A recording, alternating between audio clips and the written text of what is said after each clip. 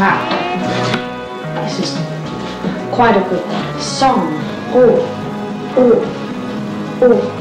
Wowza.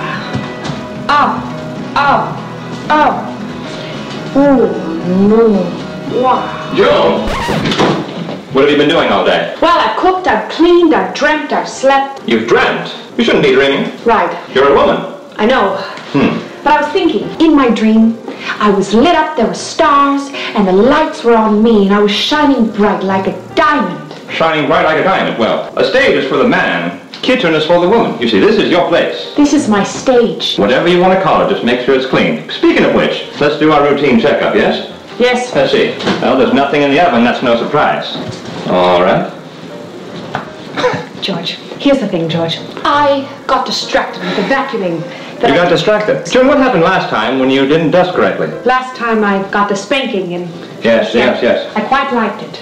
You liked it? Yes. Why would you enjoy pain? That's a moment of discipline. I'm not sure. Apparently it's supposed to spice up the bed life. June, spicing up the bed life is not part of God's plan. The only role of the bedroom is to procreate, not for pleasure. Okay. You know that. I do. Do you know what this weekend is, George? June, look at me for a moment. Do I look like a calendar? Not to my knowledge, no. Then why do you ask such nonsensical things, June?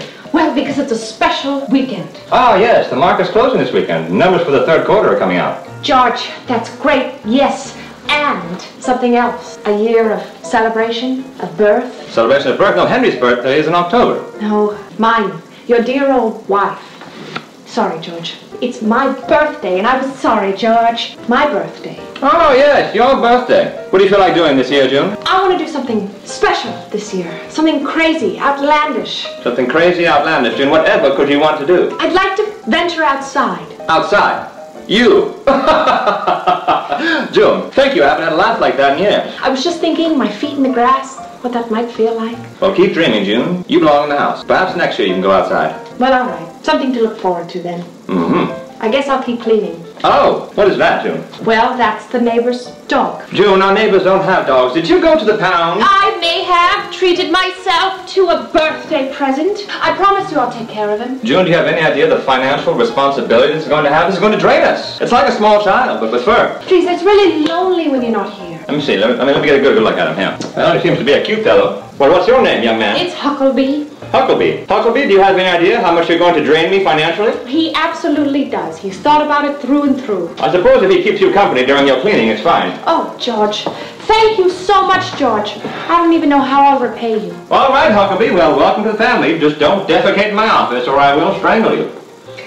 George, I will be right back. I just have to go to your office real quick. Ah. Clean. All right. Not any throw up or poop or nothing. You've dreamt of going outside? Never. Let's see how... I'll say I've dreamt. That's a problem, isn't it? Yes, it is. June, what happened last time when you didn't dust correctly? I got whipped. I heard that Margaret and her husband Jen... I heard that... June, the savings account for... Do you know what weekend... I knew you'd remember. Yes, of course. I love you so much, George. And I think for my birthday, since it's 40... Just take your hands. Do you have any idea how much you're going to drain me financially? Hold on. I will bathe and trip it, Glocken. I'll be right back. It's my birthday and I was sorry, George. I was thinking that we...